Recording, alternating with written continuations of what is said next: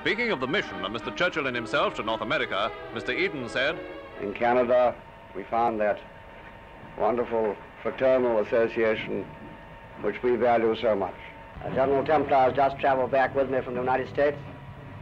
We all know that he's undertaken arduous and responsible duties, and we all wish him the very best of luck in carrying them out."